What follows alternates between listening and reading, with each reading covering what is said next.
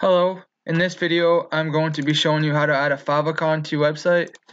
If you don't know what a favicon is, I'll show you what one is right there. Let's go to google.com. All it is just a little icon you see at the top left of the tab when you open up a website. Let's go to Facebook. All websites usually have them. This gives your website a nice little touch. Really easy to install. You're going to go to this website right here called favicon.io. You have a few options that you can do. You can generate from a text, so it'll appear something like this, just like a F that the favicon.io website has. Or if you have a logo, you can drag and drop the logo right there, and it will download something that Facebook has. Or you can create an emoji if you want. I'm just gonna do the text one. They give you the F by default, but I'm just gonna switch it up. I'll do a C, and I'm gonna switch the color. Let's say, let's give it a blue color, why not? You can do any hex color here that you wish to, which is pretty cool. I'm going to download it. And while it's downloading, I'm going to create a new file for my website. Let's just call it site. Get that file, get that folder right there. Now I'm going to go back into my downloads.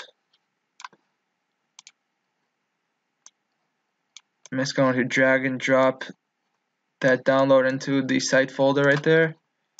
I'm going to open up the folder. Going to right click and extract it.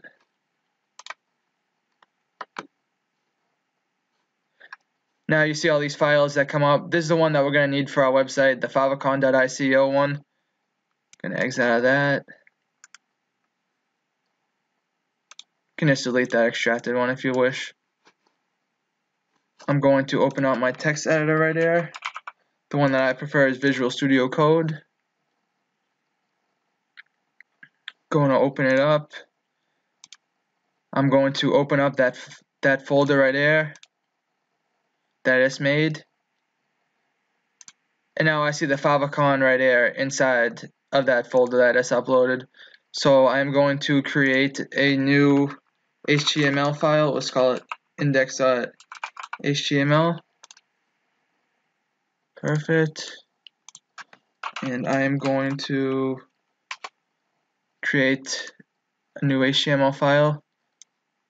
The place that you want to upload the favicon is in this area right there in the head. So I'm just going to do it under the title tag.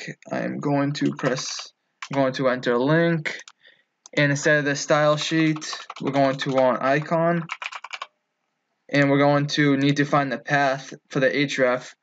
So we need to put the favicon into this right there. So I'm just going to press the period, and I have it right here at favicon.ico.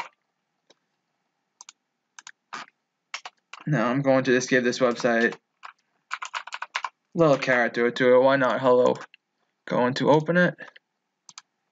Open up my browser. Then I got it right here. The C that we just made. Awesome. And we see this little hello that is generated from the paragraph tag. Thank you so much for watching.